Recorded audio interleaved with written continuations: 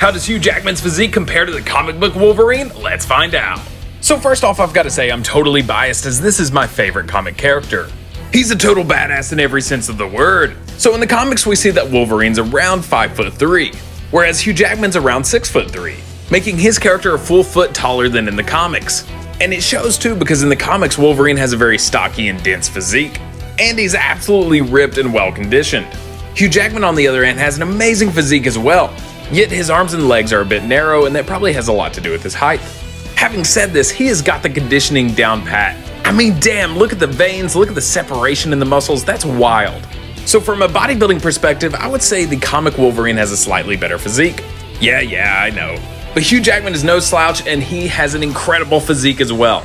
He 100% does the character justice. Who do you think has the better superhero physique? Let me know in the comments below.